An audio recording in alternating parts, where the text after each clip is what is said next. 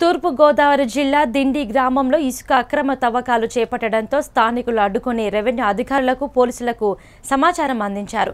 సమాచారం తెలుసుకున్న YCP party రాష్ట్ర నాయకులు నల్లి డేవిడ్ రాజు, ఆడబాళ్ల బ్రహ్మాజీ సంఘటన స్థలానికి చేరుకొని అక్రమంగా తరలిస్తున్న ఇసుక విరుచుకుపడ్డారు. ప్రభుత్వం ఎంతో ప్రతిష్టాత్మకంగా చేపట్టిన నూతన ఇసుక పాలసీ విధానానికి తూట్లు పొడిచే విధంగా కొందరు అక్రమ ఇసుక మాఫియా చేయడం చాలా దురదృష్టకరమని, వెంటనే ఇటువంటి వారిపై కఠిన చర్యలు తీసుకోవాలని డిమాండ్ చేశారు.